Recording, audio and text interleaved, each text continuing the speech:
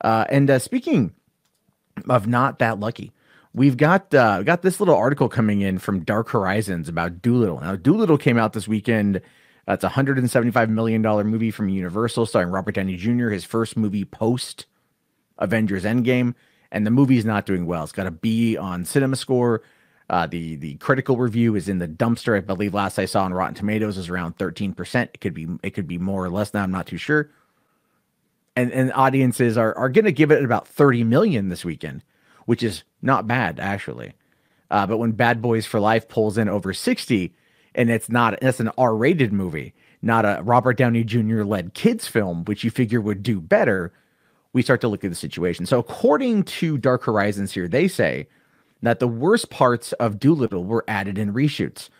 And I really hate this kind of article, not to crap on Dark Horizons because it's not their fault, but when I am not a fan of the type of article is because reshoots are something that are meant to be done to fix, right? They're meant to be done to like fix something that you need.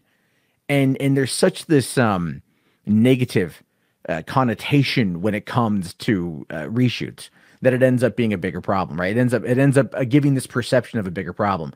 Although if you read the article, it definitely shows us that there are some problems here. It says here that Doolittle's on track to be the first box office dud of the year. Terrible reviews and a quiet early box office combined with a whopping $175 million production budget suggests a costly flop. Now, part of the reason for the large budget has been the film's famously trebled production with extensive and costly reshoots.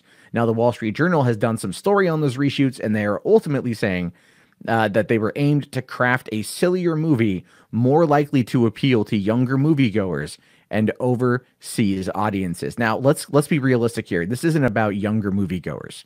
This is about overseas audiences, and this is one of the bigger problems that comes up with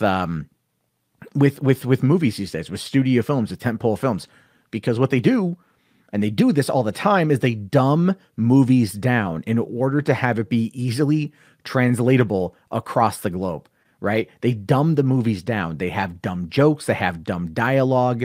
And we here in the States, we see it, but it's aimed for people overseas, which I think does them a massive disservice. This is for an overseas audience. They want that Chinese dollar.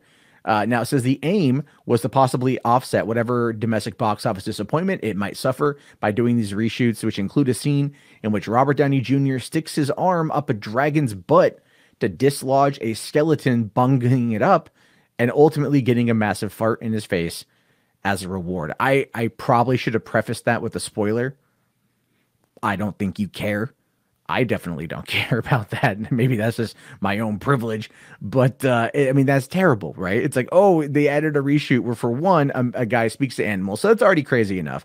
And then two, he sticks his arms up a dragon's butt, right? And then pulls out a skeleton. All I'm saying is people who have a bad dragon fetish are definitely real jelly of that particular scene right there. Now, it says here, in fact, the overall kiddie tone of the film was quite different from the original cut that Stephen Gaghan put in. And this is a dude who directed Syriana, right?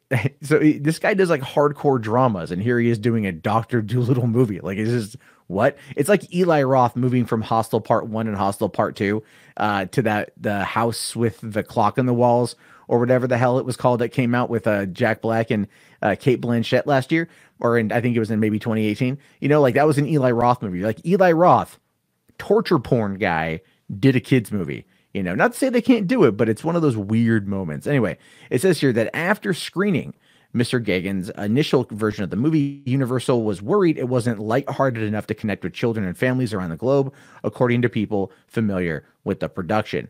So the studio decided the movie needed more computer-generated animals and more laughs, the people said, and called in filmmakers and screenwriters with more experience in the genre. These included Chris McKay of the Lego Batman movie and Jonathan Liebsman of Teenage Mutant Ninja Turtles. Now, let me just say this. One, I like the Lego Batman movie, the first half of the film. The second half of that movie, it just ultimately falls apart, where it's just reference, pop culture reference, sight gag, dumb things that Batman says, because it falls apart in the last half of the movie. And TMNT, I enjoyed it, but again, it's not spectacular. So this is who they called in to fix Dolittle, right? They called in people who don't have a tendency of really connecting with the audience in the way that really works, considering that TMNT franchise is dead. And, it's been 3 years since Lego Batman, and we have yet to get another Lego Batman. And in fact, Warner Brothers dropped the Lego license because of how bad the Lego Movie Part 2 did. So Dr. Dolittle killed itself with reshoots. It's a prime example as to why reshoots ultimately will end up hurting these movies, at least when they try to cram and shoehorn in things that kind of feel antithetical to the script at hand. And that's just sad. To be honest, it's really sad because this movie is going to go down as a big flop for Robert Downey Jr.